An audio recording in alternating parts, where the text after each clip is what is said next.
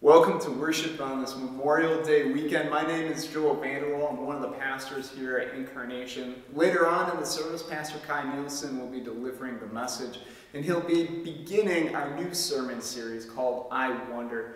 Back in April, we asked the community for a number of questions and doubts and things they were wondering about in regards to faith and God. And we were overwhelmed by the number of responses we got. And so this summer, we're going to take some time to talk about those different topics. So thank you for participating in that. We look forward to exploring those questions and doubts with you this summer.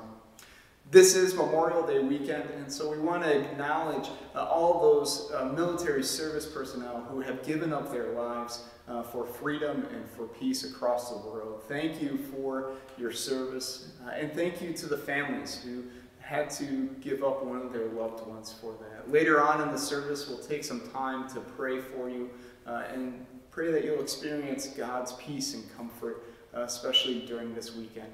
If you're in active duty or if you are retired in the military service, again, thank you for your service to this country. Summer is just around the corner, and that means that Vacation Bible School is coming just in a few weeks. If you haven't signed up for it yet, there's still a few spots available. You can visit our church website or click on the link in this email to sign up for Vacation Bible School. It'll be held outdoors, and we are in need of a few more volunteers. And so if you're willing to help volunteer that week, whether it be the whole week or whether it just be a day, feel free to contact me, and I'd be happy to connect with you about what those opportunities could involve.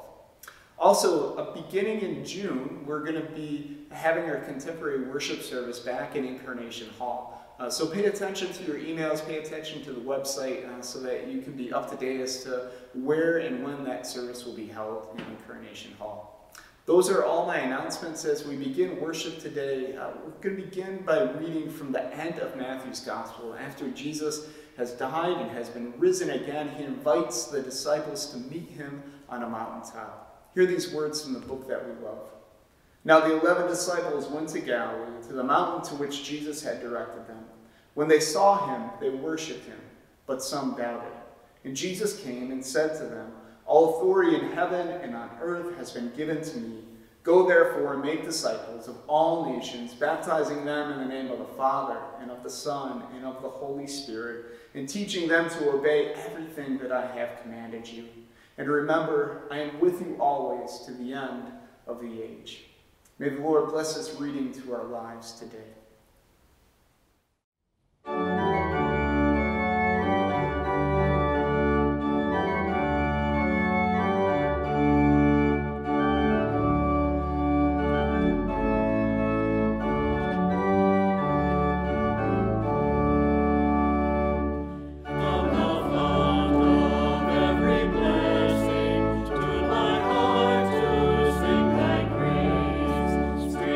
Mercy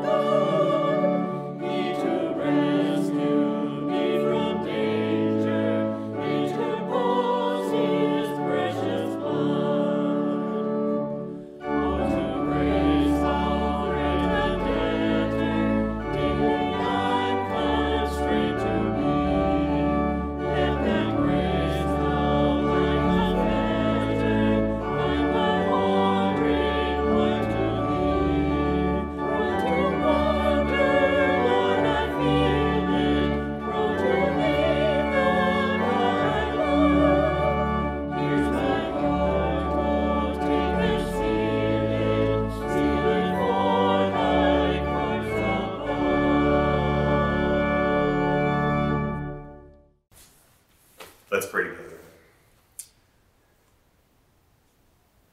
God, you're the fount of all blessings, of goodness and life and hope. And so on this day, we give you thanks for all the ways that we can gather as community on this larger weekend in the context of our country. We pray for times for us to be able to gather with one another, to celebrate those who've chosen a vocation of peacekeeping in our world, even to giving their own lives. And so we pray that as we gather with one another and receive your blessing, we also might imagine ourselves as being part of a continuation of that blessing. For those certainly who are peacemakers, but also for all of us who can be peacemakers in the world. We pray, oh God, that you would continue to bless us. Give us a sense of your confidence and assurance and hope, no matter where we are in our lives. In Jesus' name we pray. Amen. Well, good to have you here. Thanks for being with us on this Memorial Day weekend. We're also going to use this as a way to start our sermon series called I Wonder. For those of you who are part of the community, you'll know that about 6 weeks ago or so, we asked the congregation to just give us questions about what things you're struggling with in regard to life or faith, etc.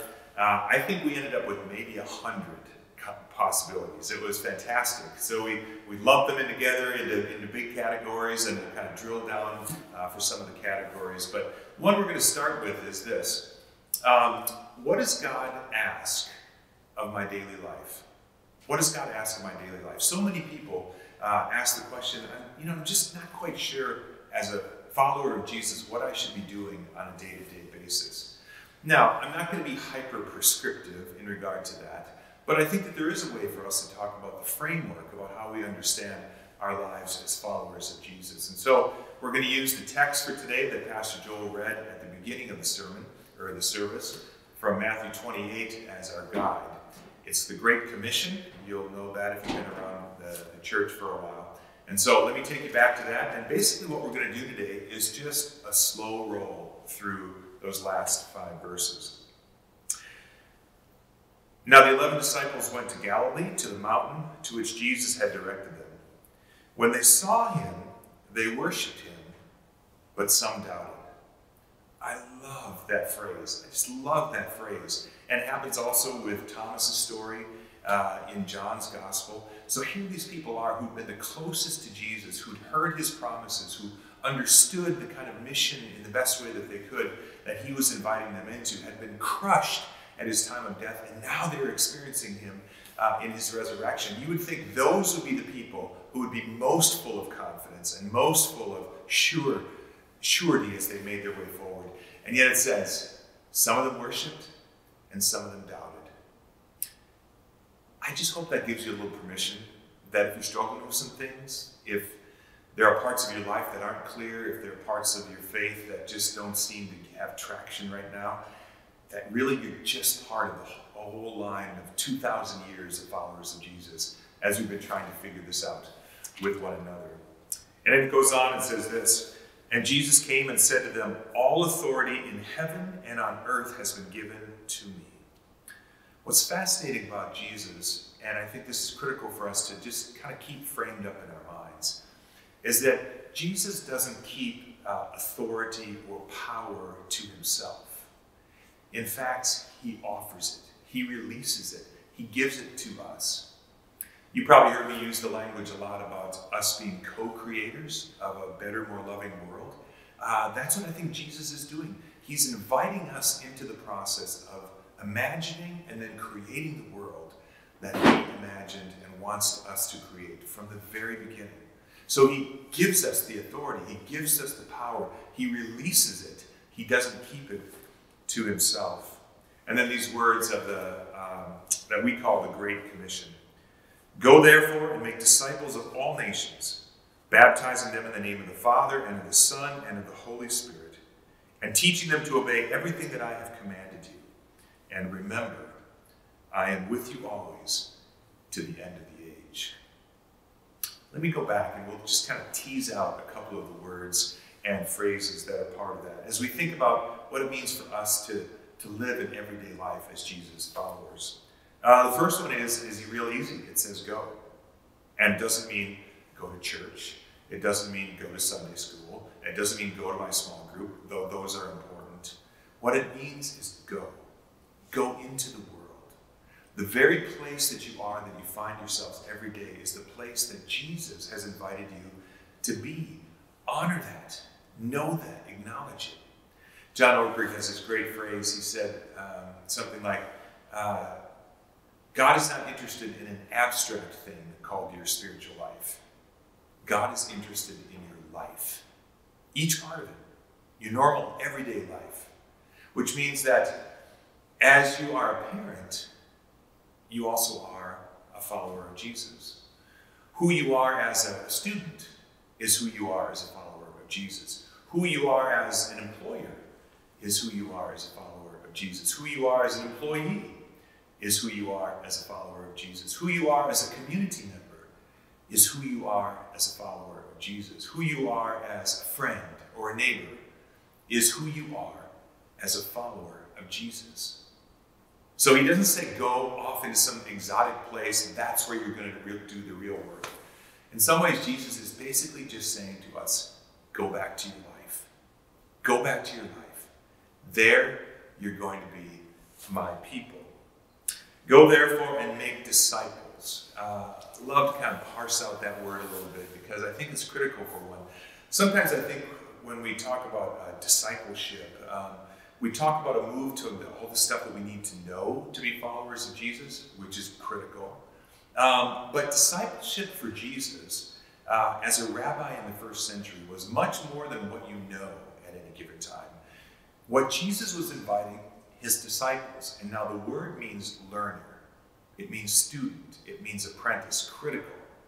What Jesus is inviting us as learners and as apprentices to do is not only to know some of the things that he knows about how the history and how they're connected to God's life from the very beginning, but also to be the kind of people that Jesus is in this world. So you're not just learning cognitive things, you're learning how to be in this world, and you're learning how to be his compassion, you're learning how to live his justice, you're learning how to offer his welcome into the world. That's what it means to be disciples, to be followers, to be learners. Every once in a while I think about who we are in the Christian community and ask myself, really, what have we learned over the years? Really, what have we learned about this life? Recently I was down at the George Floyd Memorial and I was remembering that it was a year ago this week that George Floyd was killed. And at that time, I was actually in Norfolk, Virginia with my wife, Patty, and my son and daughter-in-law, and we were just helping them settle into their new home. Got a text from friends of ours who said, what's happening in your city? I said, I don't know. And they said, you better check out CNN. Went to CNN and saw on CNN the images of the city in flames. And you just began to be so kind of remorseful and like, wow, what is going on with our world? What have we learned as people trying to live with one another across our divisions of race and gender and etc.? What have we actually learned? Now it's a year later, and it is fascinating. I went down to the memorial again, and you'll see a picture of it here. The day after Derek Chauvin was convicted. And what was fascinating for me is just to see the things that people had laid out again, to listen to the stories that parents were telling their kids as they were walking around, to watch friends just try to make sense of the world that we're living in and what's happening right now, and claiming hope, but knowing we still have so much farther to go along the way. Seeing all the TV cameras around. But I kept going back to that whole question. What have we actually learned? Have we learned many more about the story cognitively about who Jesus is, but even more so, have we learned his way of compassion? Have we learned his way of justice? Have we learned his way of mercy and forgiveness? Have we learned more about his way of love? So you go, says Jesus, that's the part of the Great Commission, back to your life. Go to those normal places in life. And there you get a chance to learn and to experiment and to grow into a sense of what it means to be a learner, an apprentice of Jesus. Go therefore and make disciples of all nations, It's interesting, if you look at Matthew's gospel here, at the beginning of Matthew's gospel, he gives us a genealogy. And he starts with Abraham and Sarah, the patriarch and matriarch of the people of Israel, and takes you all the way through 42 generations to the point of where Jesus is born. And it's fascinating. It is a picture, a genealogical picture of one tribe. Now, at the end, what does it say? It isn't just about that one tribe, is it? We have been asked to participate in extending ourselves to all nations of the earth. What it's saying is that Jesus, I think, came to push us out of this sense of tribalism, the sense of us versus them, the sense of in versus out. I think that's maybe one of the core messages that Jesus came to bring. We are so much more than we've allowed ourselves to be created, whether it's by our ethnicity or orientation or class that we're dealing with, rich, poor, young and old. All of those things, Jesus says, are boundaries that we need to just wash away to be able to experience more deeply what it means to be his people. Last week we talked about the Pentecost story. And what was the Pentecost story? Basically, the Pentecost story was when the Spirit of God comes and is alive in people's hearts. The differentiation of language begins to be overcome. The differentiation, what keeps us from a relationship with our ethnicity, begins to be overcome. Gender, age, it just goes down the list throughout all nations. Go back into your own life. Go back into your normal life. Learn what it means to be a Jesus person and know that Jesus story extends to all people. Baptizing them in the name of the Father and of the Son and of the Holy Spirit. Certainly that it has two connotations for us. One is the ritual part of our life in community with one another, where people are incorporated into the body of Christ. Baptismo also means to just submerge yourself, to immerse yourself into the Father, Son, and Holy Spirit, to become more deeply connected and rooted in the part of the story that we see in Father, Son, and Holy Spirit. So to be baptized, or to baptize one another in that name, is to immerse ourselves more deeply, we could say, in the Jesus story. To, again, know it more deeply and to live it more vibrantly. I remember my mom coming back from a 2-year experience she had at Harvard Divinity School. And, I remember some people from her congregation who were a little bit anxious when she went there to get her master's in divinity. And so she, because it was the center of pluralism, they thought, oh, maybe she would lose her faith when she went there. Well, I remember a phrase that she used when she came back that really struck me. She said, when I went there, 2 things happened. I became more committed to my life of faith. She immersed herself more deeply in that Jesus story. But she became also more deeply respectful of all of the different religious traditions. That can happen. That, I think, is part of the way that we live in this world, is become more deeply connected to our story and to know that story, just by its absolute very nature, will extend us out with grace and welcome and hospitality to a world that just wants to be able to share something that's life-giving and hopeful. So we go to all nations and we baptize, we immerse people into that story, and we allow them to experience something about the Jesus story, and then allow the Spirit to do its work. We can't force anything on anyone. We just allow the Spirit to do its work. And then it says this, you baptize in the name of the Father, Son, and Holy Spirit, and you teach them to obey everything that I've commanded you. Here's where the Great Commission meets the Great Commandment. And the Great Commandment for Jesus was this. He was asked, what is the primary commandment of all the 613 that are there in the first 5 books of the Bible? And he said, to love the Lord your God with all your heart, soul, mind, and strength, and to love your neighbors as yourself. On these 2 commands, all of the different laws and prophets find their center. So what we teach people is about the love of God. And we teach them not just because we say the words, we teach them because we live the life. And finally, Jesus says, after all of this, remember I am with you always to the close of the age. And that simply means this. When you doubt, God is with you. When you're decisive, God is with you. When you wonder about your life or about God or about the world around you, God is with you. When you wander, God is with you. When you're languishing in life, God is with you. When you feel most alive, there God is with you also. I love that, to take you back to that Ortberg phrase. God's really not interested in an abstract thing called our spiritual life. God's actually interested in our lives. And so what I did is I took the language of Matthew 28 and the final verses, and I dropped them into some different words and different images to give me a sense of what it means to live the kind of life that I believe Jesus is asking us to live these days. So go. Be real people in the real world.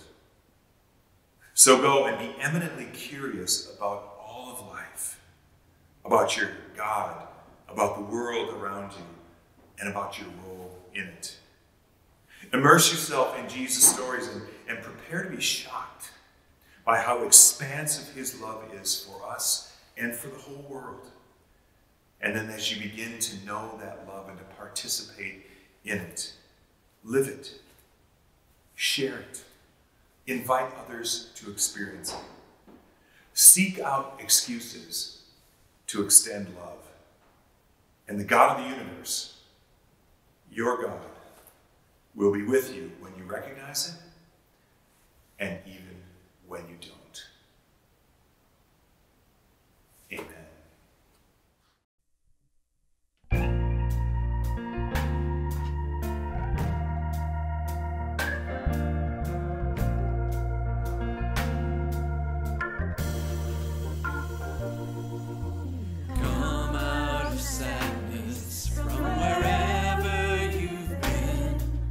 Come broken hearted.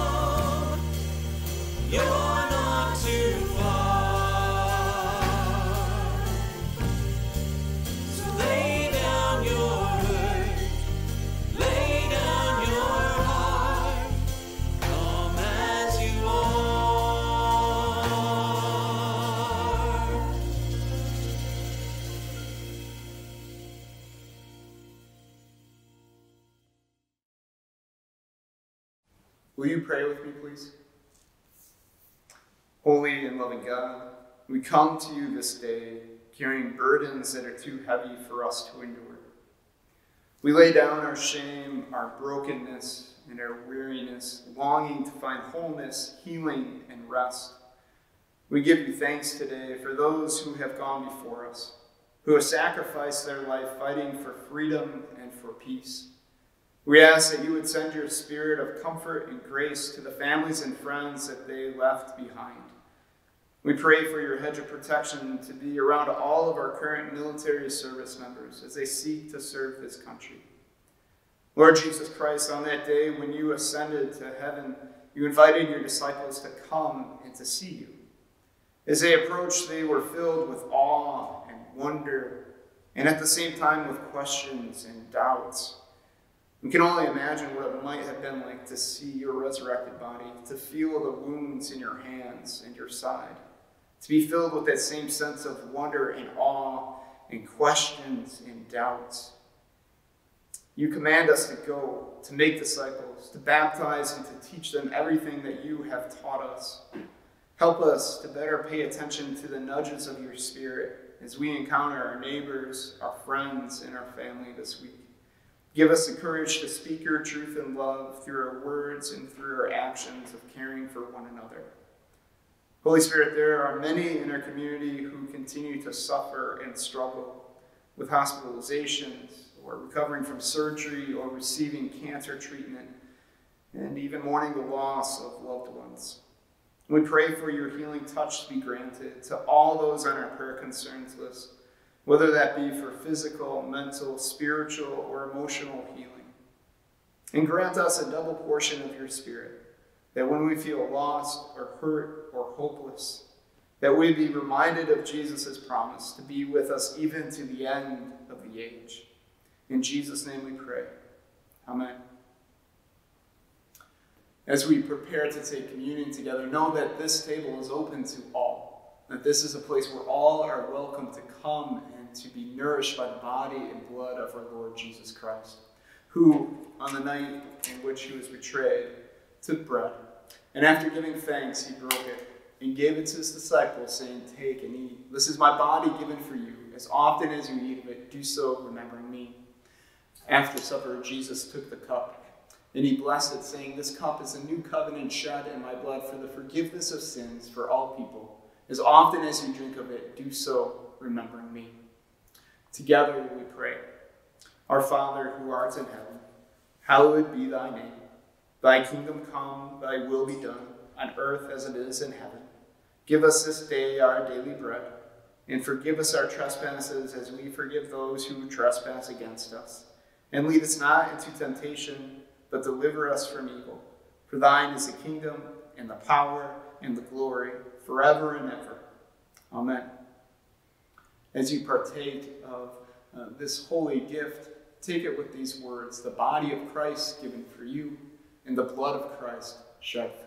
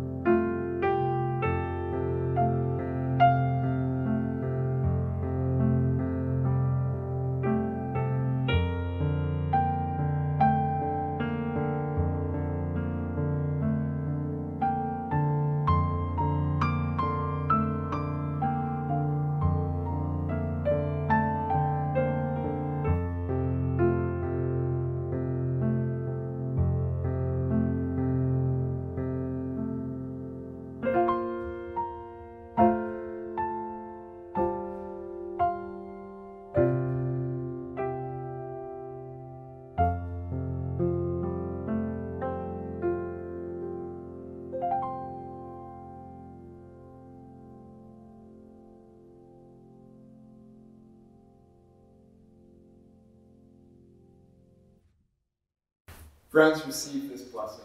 May the body and blood of our Lord Jesus Christ strengthen you and keep you in God's peace. Amen.